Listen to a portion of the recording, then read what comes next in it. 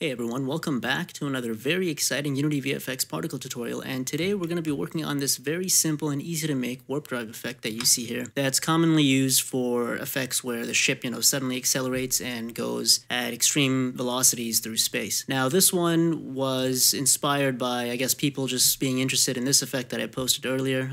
It's a live wallpaper that I made, and they all share this common element of these light bolts kind of flying at you in the screen. And I have this open. This is something from Star Trek. This one's a little bit more different because each individual particle has a gradient on it, which is pretty easy to make if you just want to make the texture. But in our case, we're actually going to be using just the default particle. That way you don't have to have any special textures available. And then later on, I'll just switch it up with my own capsule texture from Ultimate VFX. It's a really simple texture. It's literally just a capsule with a little bit of glow on it. So you can see No Man's Sky also did something similar. In their case, they do have a textured particle that's colored as a gradient. You can see it's got green, blue, purple, right? It's also got this orange, yellow. So that's something pretty easy to make in Photoshop as well. But in our case, just for now, we're going to be working on this. And there's a lot of things you can do with this. You can easily, expand the length scale to make it seem like you're going faster or something, right? You can increase the number of particles if you wanted.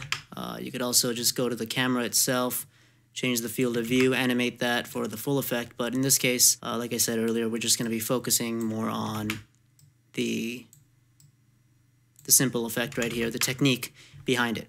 So without any further delay, let's get started. I'm just going to disable these, create a new particle system. Now by default, the emitter should be in the shape of a cone, which is exactly what we want. I'm going to reset this, maybe move it up a little bit just so it's aligned with the camera a bit better.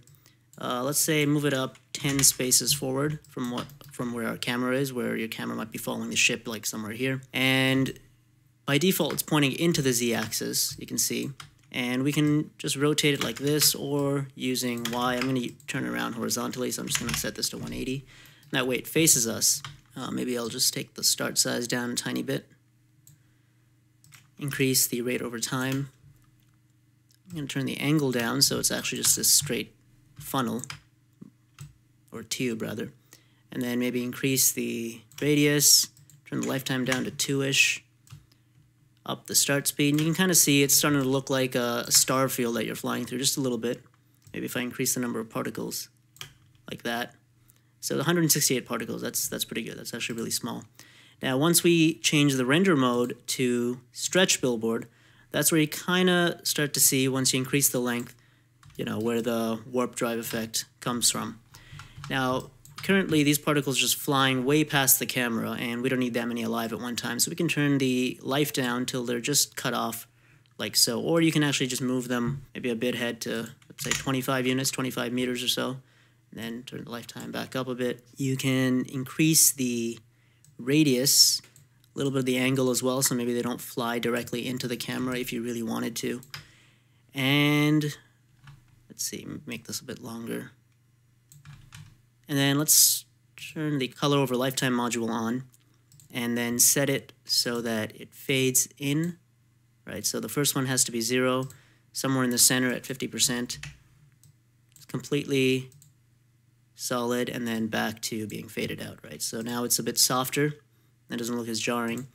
Now here you can set the color to something like, let's say, yellow or bluish if you wanted space. But you can see in this one, in all of these actually, except maybe that one, that the effect is very bright and glowy. And to do that, instead of using the alpha blending mode for the shader, which by default I think is alpha blended, it's alpha blended pre-multiply, we're going to use additive. So what we'll just do is we'll create a quick material, right? We'll call it matte, I don't know, warp streak something. I already have one made, so I'm just going to call it warp streak 2.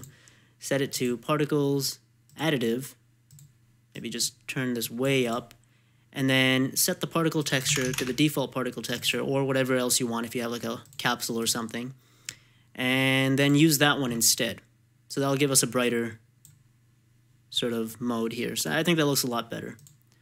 So let's set that to maybe orangish, right? You can already see it looks pretty nice on its own. You can also set this to random between 2 colors, if you were so inclined, something like maybe darker, more orangish. And that's about it, right? Like that's basically the technique behind the warp drive effect. Let's duplicate this maybe and create a blue version. And you can do that as well. And this one could be perhaps emitting more particles, maybe, or less particles. More particles, I don't know. We could make the radius larger, so it could be more of a background-ish looking effect. Maybe move this up if we wanted. Right, there's a lot of different things you can tweak here. Maybe make this 35, turn up the start lifetime. So that looks pretty cool. And again, like I said, you can animate the length scale through script or using the animator. That actually looks even better, I think, than the effect that I showed you initially, right? You can replace the texture now with the capsule. See if I can find this. Okay, my keyboard is positioned really awkwardly. And then you can get it to look like this, maybe, combined together.